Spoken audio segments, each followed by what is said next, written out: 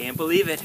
I'm at Bracken Cave, the world's largest colony of bats. Somewhere between 15 and 20 million bats are in there right now. And in a little bit, I'm gonna get to see them come out. Bracken Cave, in the rugged hills north of San Antonio, shelters about 10 million female Mexican free-tailed bats. Each mama can have one pup per year, so the total population can approach 20 million bats. Their nightly emergences are truly one of the natural wonders of the world, so when I was invited to the protected site to witness one, I leapt at the opportunity. I arrived about 6 p.m. and there were already some eager bats beginning to flit about near the mouth of the cave. By about 7:45, the first bats ventured out and circled in the bowl-shaped depression outside the mouth of the cave. Forget Sharknado, this is Batnado.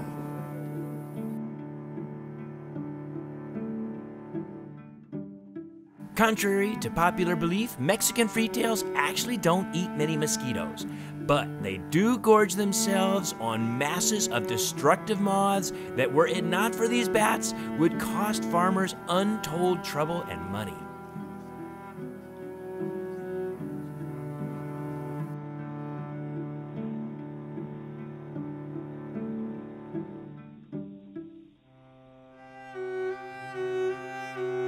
Mexican free-tailed bats can reach speeds of 60 miles per hour as they cruise to feeding sites 30 miles away or much more.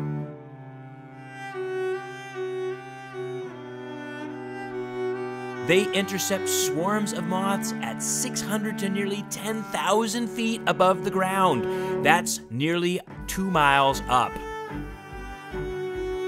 As a group, the Bracken bats remove about 135 tons of insect pests out of the summer skies every single night. Bat Conservation International has been protecting this site from development since 1992. To prevent crowds of spectators from harming the bats, they strictly limit the number of visitors, so it was truly an honor and a life moment to witness this phenomenon. That's a lot of bats. Visit batcon.org to find out how to see it for yourself and help in their mission of protecting the world's bats.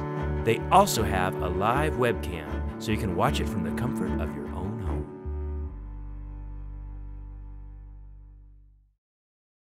I'd like to thank Bat Conservation International for allowing me to attend this amazing spectacle.